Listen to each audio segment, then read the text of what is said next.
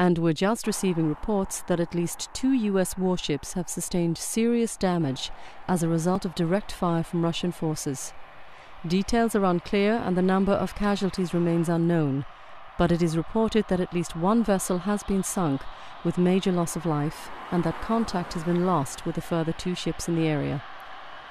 The US president has condemned the Russian military action, calling on President Putin to pull back from what he described as a reckless and warlike posture that can only lead to greater conflict. He said that he holds the Russian president solely responsible for the loss of US vessels and the deaths of US military personnel. World leaders have expressed their condemnation of Russian military action, stating their support for US and NATO forces and their hope that a peaceful negotiated settlement to the conflict can be achieved. The Pentagon has convened a meeting of the Joint Chiefs of Staff, and a worldwide military alert has been declared for all US forces with immediate effect. We'll be bringing you further information on the US response to the situation as details emerge. The conflict off the coast of Turkey and Syria continues to escalate, with reports that a number of Royal Navy vessels have joined the battle. It is believed that the HMS Lancaster and HMS Duncan are leading the British response, and that the HMS Northumberland is en route to provide additional support. The Royal Navy Trafalgar-class submarine HMS Torbay is believed to be in the region, but it is not clear whether it is involved in the conflict. The Ministry of Defence has declined to comment, stating that the military response to the situation will be proportionate, but that it would not be appropriate to discuss any details thereafter. Several destroyers from the Russian Black Sea Fleet have been spotted in the Aegean Sea, indicating a potential major escalation in the scale of the conflict and increasing fears that the fighting may get out of hand before a political solution can be negotiated. In response to global condemnation of Russian military action, President Putin has stated that Russia will use whatever means are necessary to defend itself, including the use of its strategic military capabilities. Russian forces are already at a heightened state of combat readiness, following significant military exercises over recent months and the deployment of the S-400 advanced surface-to-air missile system along the Turkish border and in eastern Ukraine. News of the outbreak of military action between Russia and NATO has been greeted across the globe with expressions of concern and alarm. Reporting restrictions have been imposed due to the sensitivity of divulging troop movements, but we are hoping for an update from our local reporters in the region and from other news networks in due course. In the UK, the mobilisation of the armed forces is continuing, with a full recall of all reserve forces and heightened security at military bases and airfields.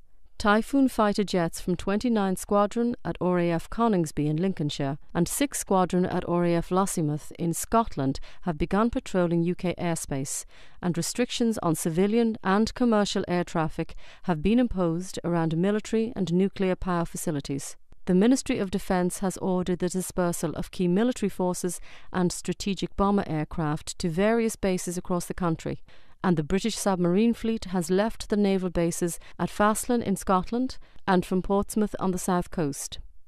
Traffic restrictions have been reported on certain motorways and access points, causing tailbacks in many areas and bringing traffic to a virtual standstill on parts of the M25. Emergency services and hospitals in the UK have also been placed on high alert. A senior spokesperson for the NHS has stated that it is important that the UK is prepared for any eventuality, but that this should not be a cause of undue alarm or concern.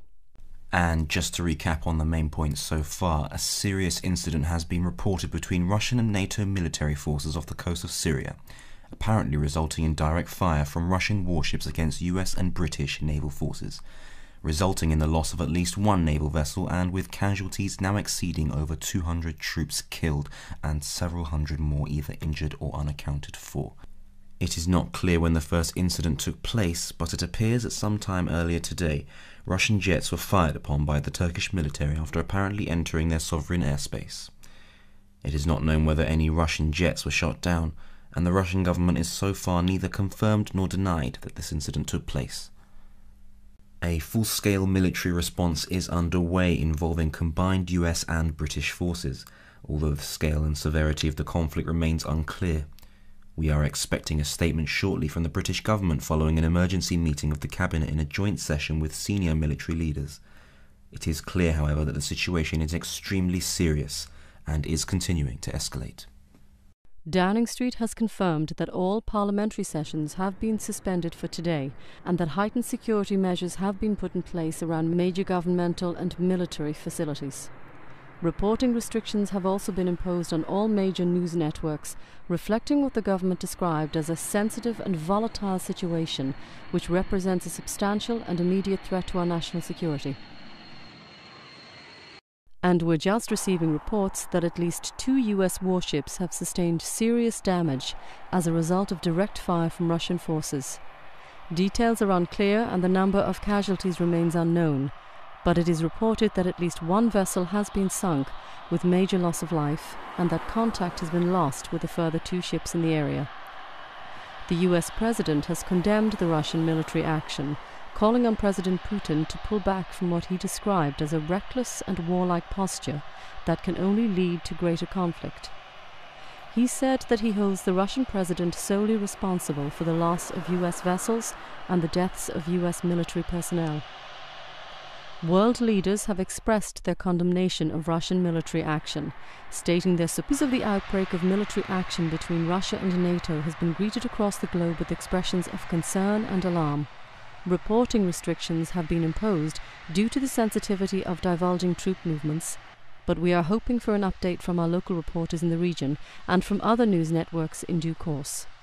In the UK, the mobilisation of the armed forces is continuing, with a full recall of all reserve forces and heightened security at military bases and airfields.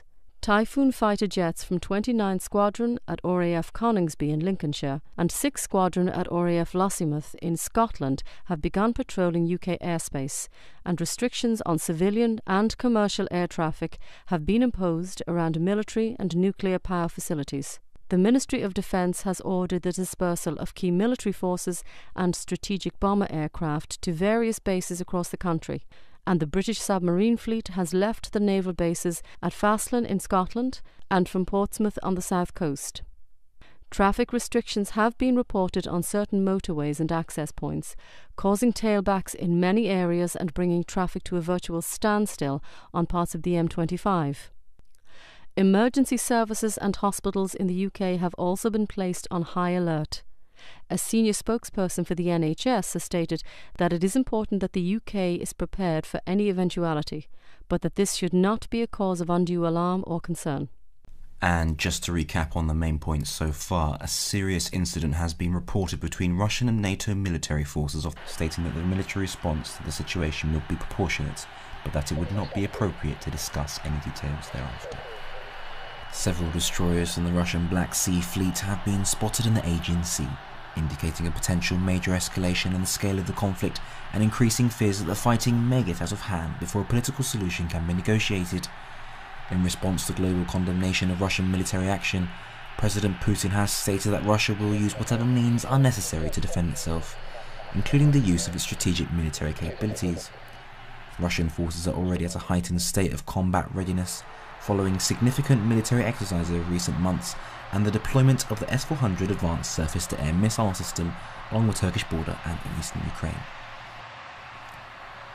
New support for US and NATO forces and their hope that a peaceful negotiated settlement to the conflict can be achieved. The Pentagon has convened a meeting of the Joint Chiefs of Staff, and a worldwide military alert has been declared for all US forces with immediate effect. We'll be bringing you further information on the US response to the situation as details emerge.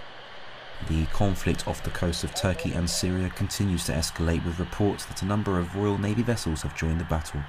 It is believed that the HMS Lancaster and HMS Duncan are leading the British response, and that the HMS Northumberland is en route to provide additional support. The Royal Navy Trafalgar-class submarine HMS Torbay is believed to be in the region, but it is not clear whether it is involved in the conflict. The Ministry of Defence has declined to comment.